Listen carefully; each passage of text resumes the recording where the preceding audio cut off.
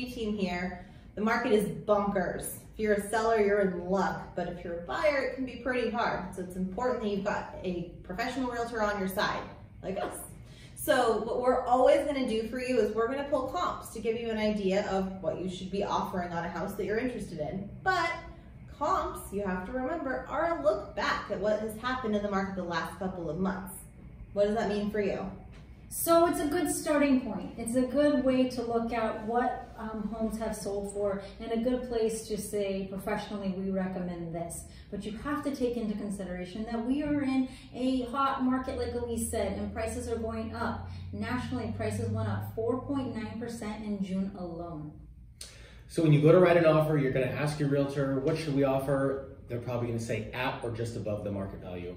So you might be writing over, but that's okay because the market is going to continue going up. Values are strong and interest rates are low. So keep that in mind. You're buying a good investment. Give us a call because we want to help you. We want to help you win the house.